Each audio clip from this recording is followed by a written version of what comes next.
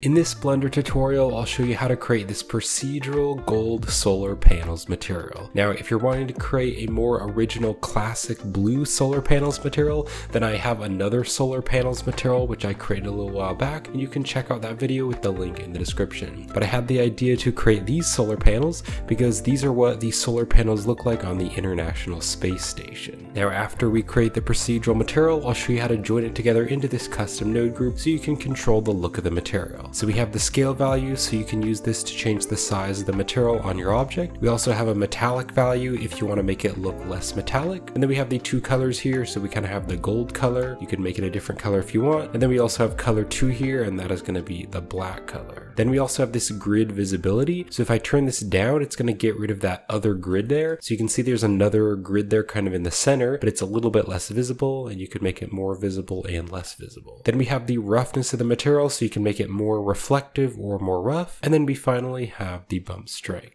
And if you'd like to purchase this procedural material, you can get that on my Gumroad store and my Patreon page. And you can also check out my Ultimate Blender Procedural Material Pack if you'd like to purchase all of my procedural materials. Now, if you like creating sci-fi artworks in Blender, then you might be interested in checking out my Sci-Fi Construction Robot Blender tutorial series. So that's an 11-part tutorial series where I show you step by step in real time how to create this sci-fi construction robot. So the course covers the entire process, including modeling the robot, doing the materials and the lighting, and even rigging and animating the robot. And then we render the animation and create this finished robot animation. If you'd like to learn more about the course, you can check out the course trailer video with the link in the description, and I'll have the product pages linked in the description. So real quick, I'll show you what I have set up in the 3D viewport if you want to set up the blend file the same way that I have. So I went to the add menu and I went to mesh and I added an icosphere, and then right behind me on the add icosphere settings, I turned the subdivisions up to 6 so it is nice and smooth, and then I used the object context menu and shaded it smooth. And then I want to scale this down better to the real life scale in Blender, so I'm going to scale this down by 0.2, and I will press Ctrl A and apply the scale. Also go to the add menu and add a plane, and I'll scale this plane down by 0.2, and also press Ctrl A and apply the scale, and I'll move this over and I'm going to rotate it on the x-axis, and I'll bring these into the center. Then I also added a camera, and I just pointed the camera at the objects.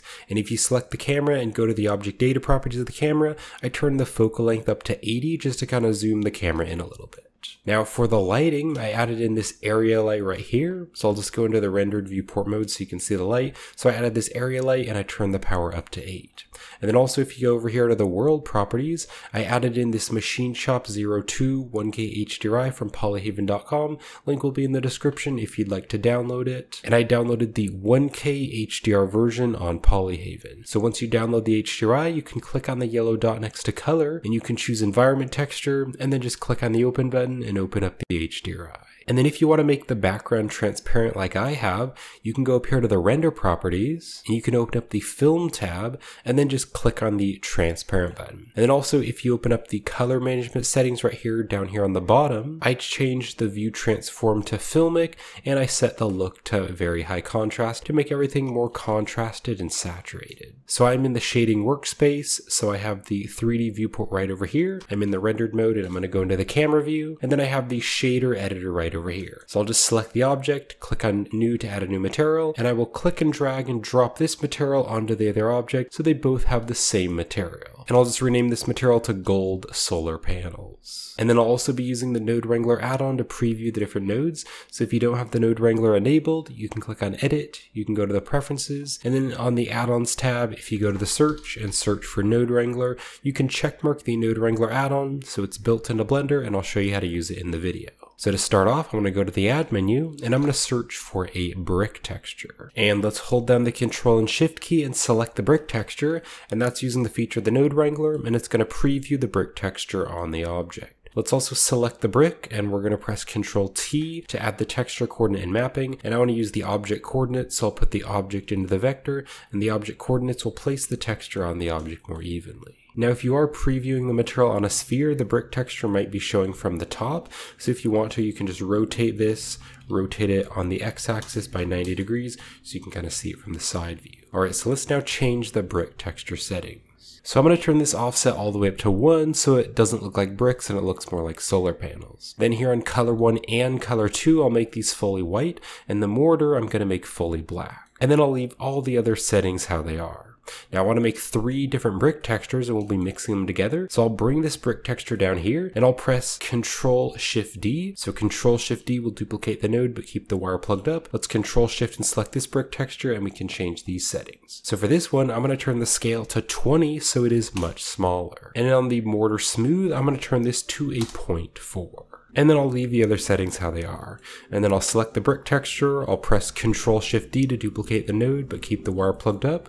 Let's Control Shift and select this brick texture and I want to change these settings. So for this one, I'm going to turn the scale to 120 and also the mortar size, I'm going to turn to a 0.17. And then also here on the brick width and the row height, I want them both to be a 0.5 so that they're little squares instead. And this mortar smooth, I will turn to 0. So now I want to mix all these brick textures together. So to mix them, I can select this one, shift select this one, and then I'll press Control 0.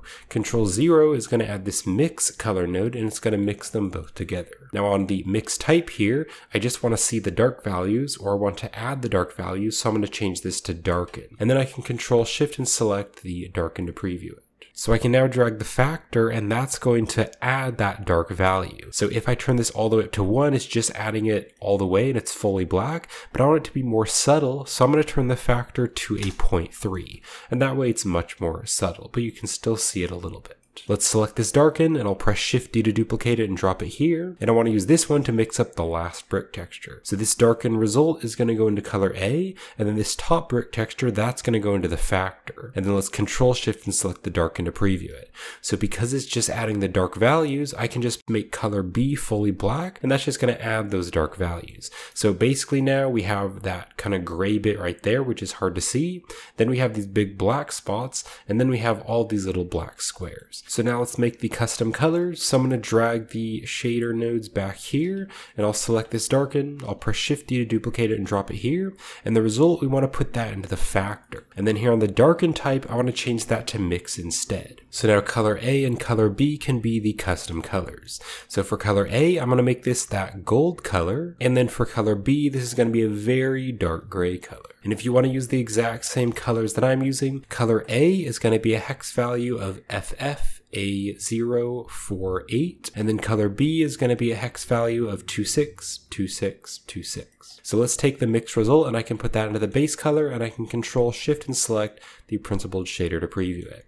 And then let's turn the metallic all the way up to 1 and turn the roughness down to make it look more like metal. Now I also want to put this value into the normal to give it some bump. So let's put the result into the normal, and then to convert it to bump data, I'll go to the add menu and I need to search for a bump node, and we'll put the bump node between the darken and the principled. And to convert the color data into bump data, we want the darken result to be going into the height value. So now if I zoom in here, you can see the edges look nice and bumpy, and it's a bit too strong, so I'm going to turn the strength to a 0.2 on the bump. Now I also want to make a little bit of variation in the roughness, so some parts are more rough and other parts are more shiny.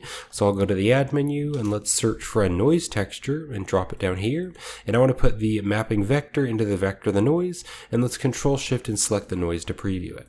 So I'm going to turn the scale to 50 and I'll make the detail all the way to the max 15, and I'll turn the roughness up to a 0.6 so it's even more detailed. So now the noise texture factor, that can go into the roughness to control how rough or shiny it is, and let's Control Shift and select the principled shader. Now I want to have more control over the roughness, so I want to change the colors. So I'll go to the add menu and I'll search for a color ramp. We'll put the color ramp here after the noise. Let's also select these and drag them out a bit so we have a bit more space. So I want to drag the black tab over, and that's going to make it more contrasty so it's more shiny. So I'll drag the black tab to about here, and then I'll make this white tab kind of a dark gray color, because if it is more dark, it's going to be more shiny. And the hex value that I'll be using for this dark color is going to be B7, B7, B7. Now when we join this together into a custom node group, I'm going to want to control the roughness values. So we'll go to the add menu and we're going to search for a hue saturation value, and we'll put this after the color ramp. So now the value on the hue saturation value is going to make it lighter or darker, so that will control the roughness. So that is it for the procedural material. So I'll now show you how to join it together into a custom node group. So I'll box select all the nodes except the material output, and I'll press Ctrl G to join it together into a node group. And if you press the tab key, that's going to go in and out of the node group. So I'll drag the node group over here, Let's make it bigger, and I can copy the material name and I'll paste it here into the node group. Let's hit the tab key to go into the node group, and I'll hit the N key to open up the side panel, and if you click here on the group tab, there's going to be the inputs and outputs here on the interface. So I'm going to double click on this and I'll rename it to shader because I like that better. So now here on the group input, we can plug values up to the group input to control them outside of the node group. So let's take this scale from the mapping and I can put that into the group input. And so that way this mapping is plugged up to all the textures, so this scale will control the size of the entire material. Now if I click on the scale here, you can see it's 3 values, but I instead just want it to be 1 value. So let's click on the type here, and I'm going to change it to float instead, so it is 1 value. And then we need to turn the default value to 1. And then if I go outside of the node group, we need to turn the scale back to 1. So that will control the scale of the material. So let's go back into the node group. So I want to drag the node group right up here, and then I want to plug the metallic value into the extra socket so we can control that. And then I also want to plug color A and color B into the extra sockets, and I'll double click on them to rename them, and I'll rename this to color 1 and color 2. And then I want to control the grid visibility, so if I drag this back here, we have this darken factor, and that'll control the visibility of the larger grid. So I'll plug the factor into the extra socket, and if I double click on this to rename this here, I'll rename it to grid visibility. Then I want to control the roughness of the material, so let's take the value from the hue saturation value, and I can put that into the group input, and I can double click on this to rename it, and I'll rename it to roughness. Then I want to control the bump strength, so if I drag the group input down here, let's take the bump strength, we can put that into the extra socket, and I can double click on this to rename it, and I'll rename it to bump strength. So I will drag the group input back here, I'll hit the N key to close the side panel, and I'll hit the tab key to go outside of the node group. And we can now review the final material. So we have the overall scale to change the size of the material, then you can also make it more metallic or less metallic, and then we also have the custom colors, so you can kind of make this a gold color, or maybe like a blue color, or just a white color. And then we also have color 2, which is that dark color. Then we have that grid visibility there, which is that larger grid, and then we have the roughness of the material, and then finally we have the bump strength. So that'll finish it up for this tutorial. So I hope you enjoyed the tutorial, and thank you for watching. And if you'd like to purchase the procedural material, you can get that on my Gumroad store and my Patreon page. You can also purchase all of my materials by checking out my Ultimate Blender Procedural Material Pack, which comes with all of my procedural materials pre-set up for Blender's asset browser with custom thumbnails, sorted catalogs, and customizable node groups. You can also purchase any of my materials individually on my Gumroad store. And to learn how to create any of my procedural materials, you can check out my Blender procedural material tutorial playlist here on YouTube. The links are all in the description. So I hope you enjoyed the video, and thank you for watching.